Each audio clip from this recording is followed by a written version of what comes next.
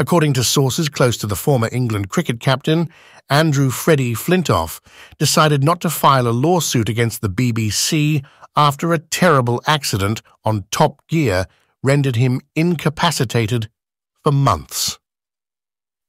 According to reports, Mr. Flintoff, 45, and the company reached a £9 million settlement for 2 years' worth of lost wages.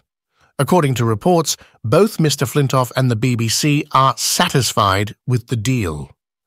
The Sun stated that when he and the BBC agreed to settle privately with as little animosity as possible, he forfeited a potentially bigger payout, according to insiders acquainted with the transaction.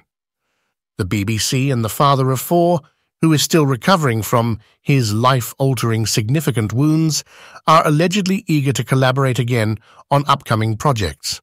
According to reports, he is getting ready to return to television to produce a second season of Field of Dreams, the BBC documentary series from 2022, in which he introduced kids in his hometown of Preston to cricket. In September, 9 months after being admitted to the hospital following an injury sustained while filming the BBC motoring show at its test track at Dunsfold Aerodrome in December, Mr. Flintoff made his first public appearance with face injuries. According to insiders, the cricket star had life-altering injuries in the incident last year, which may have prompted him to turn down other work or not be offered it in the first place.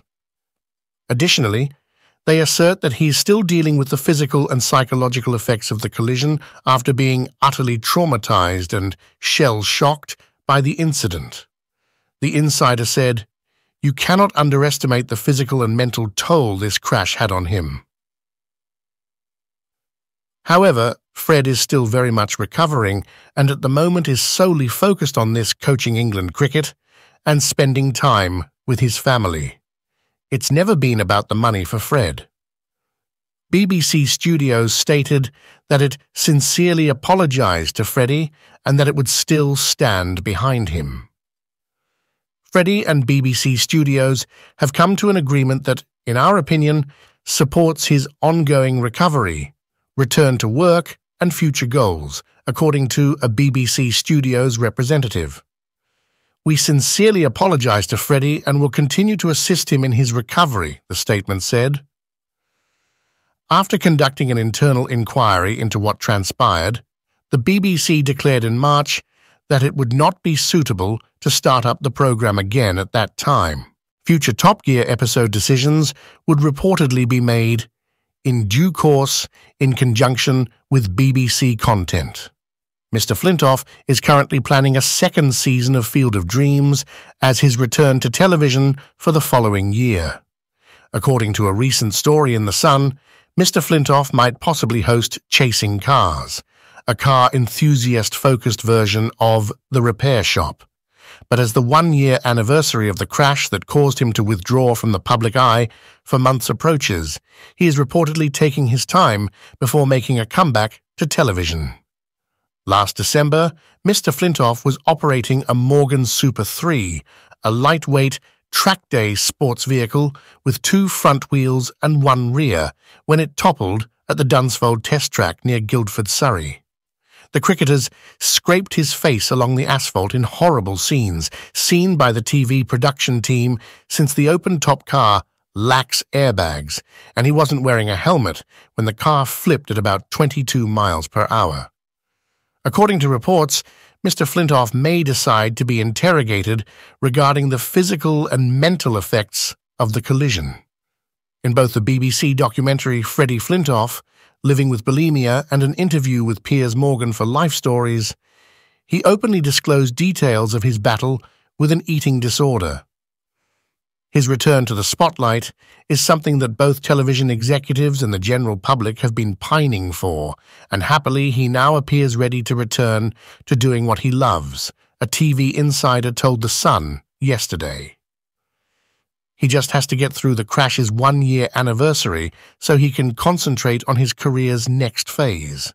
After the collision, Mr. Flintoff reportedly needed several surgeries since he was dragged along the road and damaged his ribs and facial bones.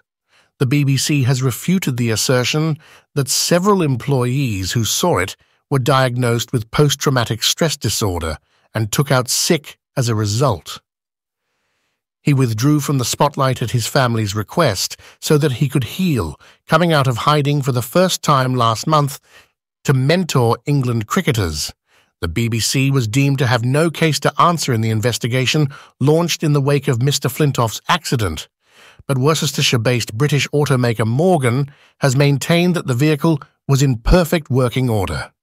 The vehicle, known as the Super 3, has a top speed of 130 miles per hour and can reach 62 miles per hour in 7 seconds. On its website, Morgan describes the automobile as having heightened senses with every drive, as you are forced to remain present and focused. Freddie was not wearing a helmet, but he was not required to, a source informed the Mail on Sunday earlier this month. He was on a private track and the car has a halo safety system, making it acceptable to drive without a helmet. He scraped his face along the tarmac as the automobile flipped as they were just getting started and on the first corner. Following the incident on December 13th, filming for the remaining episodes of the most recent season of Top Gear, which also stars Mr. Flintoff, Paddy McGuinness, and automotive writer Chris Harris, was halted. It's not even the first time Mr. Flintoff has run out of runway while filming for Top Gear while operating a Time Bandit, a motorized trike with a top speed of more than 120 miles per hour. He was protected from harm in the September 2019 mishap since he was wearing a full motorbike suit and helmet. Since the departure of stalwarts Jeremy Clarkson, Richard Hammond, and James May in 2015, when Clarkson punched a producer, Mr. Flintoff has been the show's host. This is the third significant overhaul of the program. Veteran of radio and television Chris Evans was chosen to host a new season of Top Gear alongside Matt LeBlanc, Neil Harris, and Rory Reid. While Reid and LeBlanc were replaced with Mr. Flintoff and Mr. McGuinness 4 years ago, Evans left the show after 1 season. In spite of Mr. Flintoff's disaster, which is the second serious incident on Top Gear after Richard Hammond's 300 miles per hour dragster crash in 2006 that put him in a coma for 2 weeks, the BBC has refuted claims that the show is officially over.